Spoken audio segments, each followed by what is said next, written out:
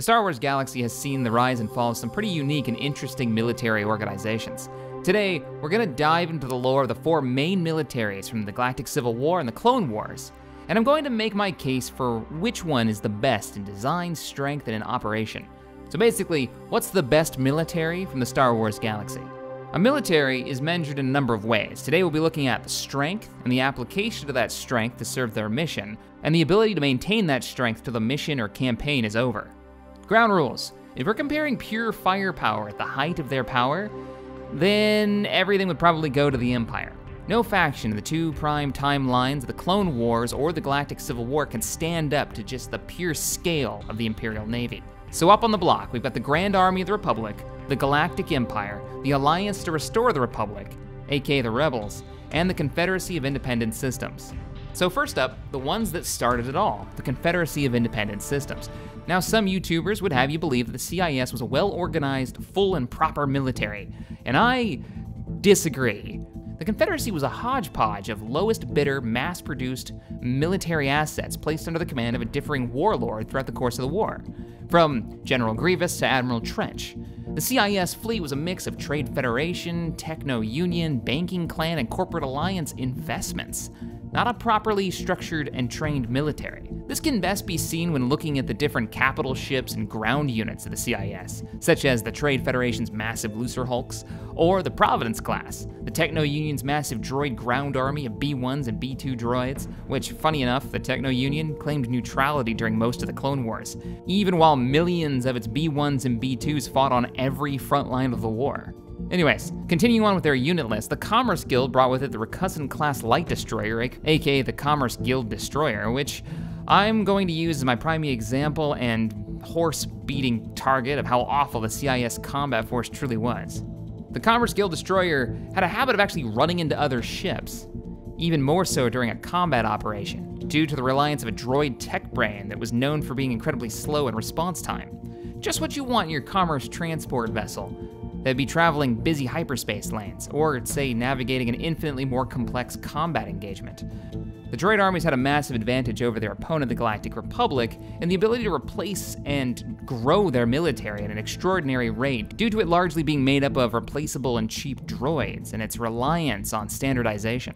But as with the Recusant, or the B-1s, this came with some obvious flaws. You see, the Star Wars universe runs off a technology I lovingly called 70s future tech.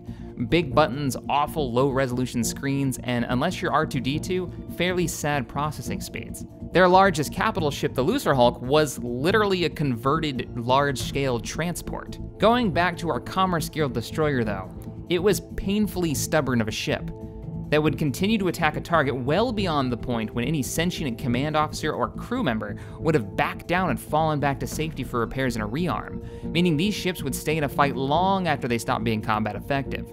The would-be separatist military had to replace far more ships than any other faction on this list for very little gain. Compare that to, say, the other side of the spectrum, the Rebel Alliance, who throughout the course of the war became an organization of experts at utilizing every scrap of resource and intelligence they could get their hands on. Or the Empire, who would grow to field an incredible collection of very specialized units in the field and operate on decades of lessons learned by combat veterans of the Clone Wars, turning those lessons, hard-learned lessons, into standard galaxy-wide SOPs, or standard operating procedures. Sure, some ships, like the Providence class, had sentient command officers, but when the majority of your fleet is operated by droids, and almost 100% of your ground force is artificial, it leaves you with a military almost incapable of surprising its enemies, unable to make the most of its given assets, as we've seen time and time again in the Clone Wars, and unable to keep up with the Republic's ability to adapt and change to the needs of the war. So let's look at the other side of the Clone Wars. One of my favorite military organizations, the Grand Army of the Republic. For the most part, the Republic Army was made up of legions of clone troopers backed up by an already established, if in mostly disrepair Republic Navy, who would later become more and more reliant on clone enlisted and clone officers. The Republic operated from a rule book that was constantly being rewritten throughout its entire fight against the Separatists, something that we actually get to see pretty damn well starting with Episode 2 and throughout the Clone Wars series and into Episode 3. Just look at the change in gear and equipment from the Episode 2 movie to the end of the Clone Wars. From the disaster that was the invasion of Geonosis, A victory for sure for the Republic, but at an incredibly high cost. The Republic in the early days suffered from, well, Jedi generals with little in the way of tactical experience, who deployed clones in mass, even sending in clone commandos to operate in the field in open warfare with the average clone trooper, causing the commando program to be almost completely wiped out in the first major battle of the war. These were specialized troops that they just didn't know how to use. But by the end of the late battles of the Clone Wars, the Republic was an impressive array of warships and experienced clone veterans, something the droid army just couldn't keep up with. Though ground force tactics and gear changed quickly, spaceborne war platforms changed very little. The Venator battleship, for instance, was the primary warship of the Republic throughout its fight with the CIS. Though a great multi-purpose platform that allowed the Republic to lay down heavy anti-ship or capital ship weapons fire, and to carry its own ground troops and more advanced and generally better fighter squadrons like the V-Wing, the ARC-170, and the better shielded Y-Wing, they could definitely outperform their separatist counterparts who focused on pure numbers, like the Vulture fighter and the Hyena bomber. The Republic never managed to really upgrade its supporting fleet before the Empire was founded. They remained focused on using the Arquintons, the Counselor class, the Acclimator transport, and a number of other small vessels as their naval support, meaning the CIS always knew what would be fielded and how best to counter it. Most battles turned into slugfests of Venators and Providence classes, surrounded by the same 4 or so subclass ships, before orbit of a planet could be secured and then ground invasion would begin, wash, rinse, and repeat. Just look at the Outer Rim sieges as an example. The Republic tactics were simple compared to the outright chess games that ended up being the Galactic Civil War. Speaking of the Galactic Civil War, the first decade after the rise of the Empire would be what I'd consider the strongest point of the Galactic Empire. Sure, we'd later see massive Super Star Destroyers being fielded, and more advanced TIE Fighter variants get wider use, and much more territory would be under the thumb of the Emperor. The Empire's ability to produce capital ships and replace the ships that they had lost would grow greater and greater, getting nearer and nearer to the Battle of Yavin. But those early days saw units like the 501st supported with experienced naval crews aboard Star Destroyers, not to mention a galaxy that still looked largely at the Empire as a conquering hero bringing peace. The Empire focused on continuing the lessons of the Clone Wars. Those SOPs we mentioned earlier, those standard operating procedures, slowly turned from something that was constantly evolving and changing to be more dogmatic and rigid. The shift from a proper warfighting navy and military turned into an occupying force. The Star Destroyer became bigger and larger and more powerful and slower with the ISD-2s coming off the line. They became much more rigid, just like those operating them. Unlike the Alliance to restore the Republic, who operated much looser in the form of tactics and standard procedures. Once something was deemed untenable, the rebels would just throw it out and adapt. They kept the lessons learned from the Clone Wars and focused on survivability, maneuverability, and firepower in equal measure. Even their fastest interceptors still had some light shielding. This allowed the Rebel Alliance to capitalize on the Empire's slow response times and inability to deal with situations that didn't fit inside a pre-planned procedure. Even worse, the Rebel Alliance was made up of many Imperial officers, meaning they knew what the standard procedure was and used them against the Empire time and time again. The Imperial Navy was slow and designed to fight an enemy they defeated almost a decade prior. Even in its early days, could fight toe-to-toe in a line battle against the Separatists or even the Republic, fielding massive swarms of fighters that could rival that of the droid armies in pure numbers and had the benefit of faster reflexes of trained Imperial officers. Its ISD fleet could stand without issue against a mighty Providence class. The focus on survivability of the Republic was just starting to get a handle on was dropped for mass production. The TIE Fighter was the fighter of choice. Much like everything in the Imperial Navy, it was a symbol of the Empire, and a symbol designed to instill fear, but not to fight its enemies. So what about the Rebel Alliance then?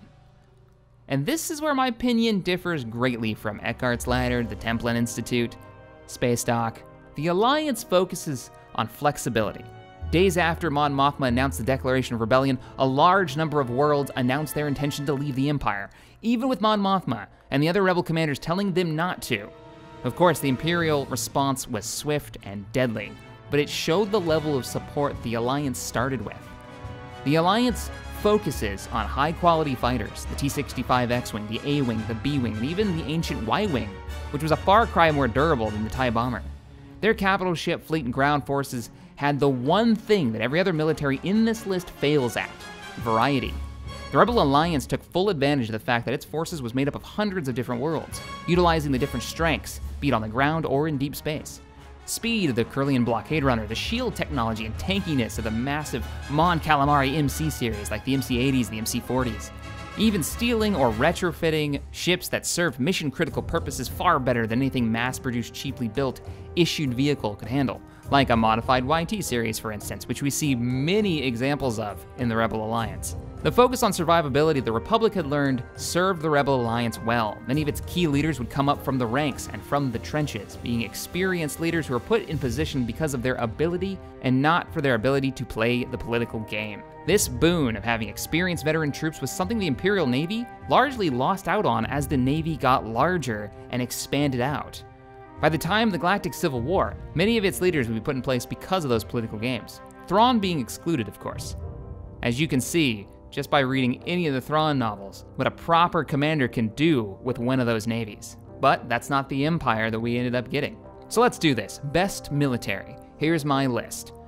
First up, I'm sure you've guessed it, the Rebel Alliance. With its focus on strong fighters, working tactics to defeat its current enemy, and a large base of support that was spread out, and the strength of embracing the diversity it was built from, it's the best military at the big three. The Alliance is uniquely suited to adapt quickly with fewer casualties. The Galactic Republic would be my second choice. The strengths of the Empire and the Rebel Alliance stem from this organization. It had the largest number of veterans in its military structure. It was quick to adapt its fighting force as the war progressed, but it lacked the variety of its fleet makeup. My third would be the Empire. Starting with the largest base of capable capital ships. Large, monstrous capital ships, and many ships designed for particular purposes that they excelled at. Individual capital ship capability is more than impressive when it comes to the Empire, but they lacked proper fighter support, and the poor design of an ISD class shows the weakness of an organization looking to bring fear and not true warfighting capability to the front line. Lastly, and I think this is different than any other list I've seen so far, the CIS. It's basically an example of what happens when you build an army based on the lowest bidder. The highest numbers don't always make up for the inability to adapt and be flexible. And it's literally the lowest IQ per military unit on this list. Well, there you have it, ladies and gentlemen. That's my list for which Star Wars faction has the best military. Now, the whole point of videos like this, in my opinion, is it's a fun mental exercise to talk about this universe, particularly from the perspective of being in this universe. There are few franchises that allow us to look at an organization or a galaxy like this and see how it progressed from one form to the next, and how these different militaries have very unique styles, and I would never change anything about any of them. They all fit perfectly into what they're supposed to be, and I love it that way. But it's fun to have these conversations, so let's keep it clean in the comments below. I look forward to reading them. Let me know what your thoughts are. What's your best rated, not your favorite military, that's a totally different subject. This is the best military at its job. Favorite military, totally different thing. All right, let me know in the comments. I look forward to reading them. If you enjoyed this video, hit that thumbs up button, subscribe to the channel for more sci-fi gaming and modding goodness, and as always, thanks for watching, and I'll see you next time.